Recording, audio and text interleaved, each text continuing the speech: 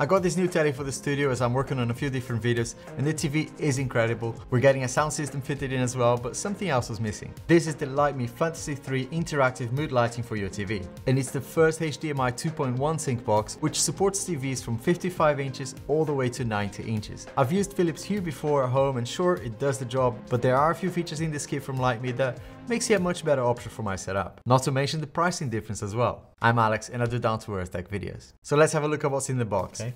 We have the Neo 3 sync box, which is capable of handling 8K at 60 Hz or 4K at 120 Hz.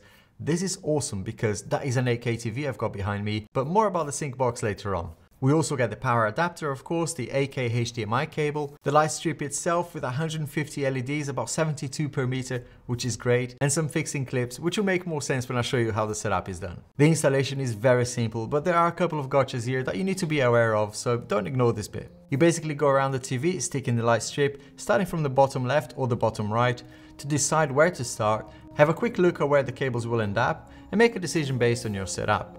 For me, it was better to start on the bottom left. Then, using the 3M stickers, just go around the telly, leaving 3 centimeters from the edge of the TV. This little gap to the edge actually worked out great for my TV because it has some vents here, so it was nice to avoid that. Around the corners, you can use the clips that they provide to keep the cables nice and tidy at the back. The plastic clips have really strong stickers on them too, so it helps the strip itself from coming off. Once the strip is installed, plug in the USB cable into the Neo 3 sync box. Then you connect the 8K HDMI cable that came in the kit to the TV's HDMI port. Now, here's the first gotcha that I mentioned earlier. Most TVs will have an ARC HDMI port or audio return channel. This just means that the audio signal can be sent back to the transmitter, but we're not going to be using that. The sync box doesn't support ARC, so avoid using that altogether. Just find a HDMI port that is not ARC and everything should work okay later on. Then you connect all your other devices like your TV box, your PlayStation or Xbox or your Switch. So the sync box is basically a hub really. You connect the sync box to the TV, then your devices to the sync box, and that's how the sync box will know how to synchronize the lights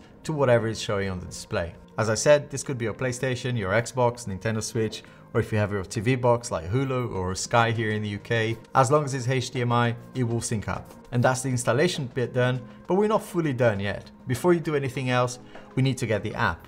And here's the second gotcha that I mentioned, which is something that will save you a lot of frustration. Most Wi-Fi routers these days, or routers, will support dual bands, 2.4 GHz and 5 GHz. The Lytmi Neo 3 sync box supports 2.4 GHz, so in my case I needed to connect the phone to that 2.4 GHz first to make sure that the setup worked. Once you've set it all up, you can connect your phone as normal back to the 5 GHz network. The setup itself is very straightforward. The app is very intuitive with these 3 tabs at the bottom for the different modes, and the control power here at the top where you can control the power and the brightness of the strip, including the degree of the diffusion here of the light strip. Just going through the different modes, the first mode you've got here is sync mode. Here's where your HDMI devices will show up, and you can, via the app itself, switch between them. It's very easy to switch as well, either via the app or via the physical switch. I prefer the app because you can just click on the HDMI input that you want. So right now I'm on the gaming, just have a look. And I'm gonna press now. It's gonna go blank for a few seconds while it settles. But once it settles, it's very quick to synchronize it. You can see the lighting. Cool, now I'm gonna switch back to the gaming. I just pressed it now. It flickers for a couple of seconds. There you go.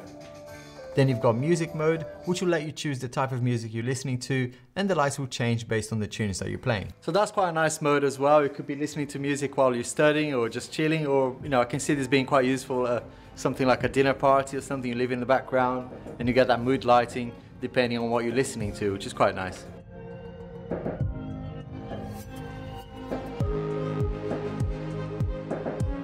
And finally, you have scene mode. If you're just watching something like YouTube, Netflix or Disney Plus via the smart TV apps, only a few TVs will support the sync. Mainly because this is not a HDMI signal, right? It's only part of the smart TV software that you've got. And I think it's quite nice as well to have this scene so that when you're watching just the smart TV stuff like Netflix or YouTube, you can use this scene, so like put a rainbow on and let's have a look at what that looks like.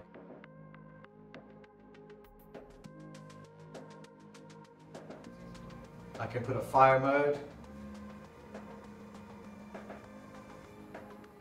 So the scene mode will come in handy for those situations, and you can choose then between these 12 modes here, really cool. But that's not all, you can also control the lights via Alexa, Google Assistant or Samsung Smart Things, which is great. The functionality via Smart Assistant will be slightly limited, but a nice feature to have anyway. And before I show you the experience in different modes, just a quick reminder to give this video a thumbs up, and if you like my stuff, it would be awesome if you subscribed. I'm here at least once a week with a new tech video for you.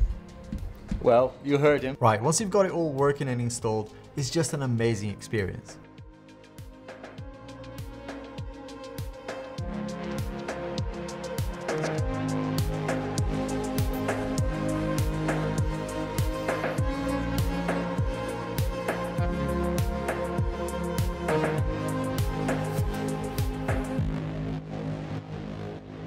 Even though my wall here in the studio is black and the TV is actually quite far away from the wall as well.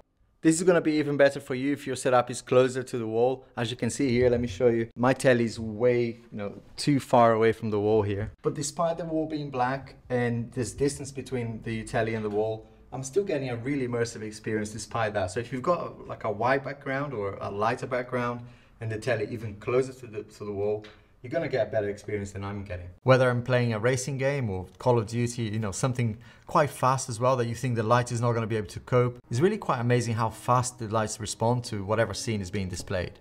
It's not only changing colors as well very quickly, which is amazing, but in the darker areas, you can see sometimes it dims it really completely or, just goes completely black. One thing that I did find a little bit annoying is that it won't turn off when the TV goes into standby mode, which is, pretty much every single TV in the world, right? But it's easy enough to turn off via the app or via the switch itself. The links for the Lytmi kit is in the description and the pinned comment as well. The performance of the light strip, as I said, is really great. It really changes the color in sync without any delays whatsoever.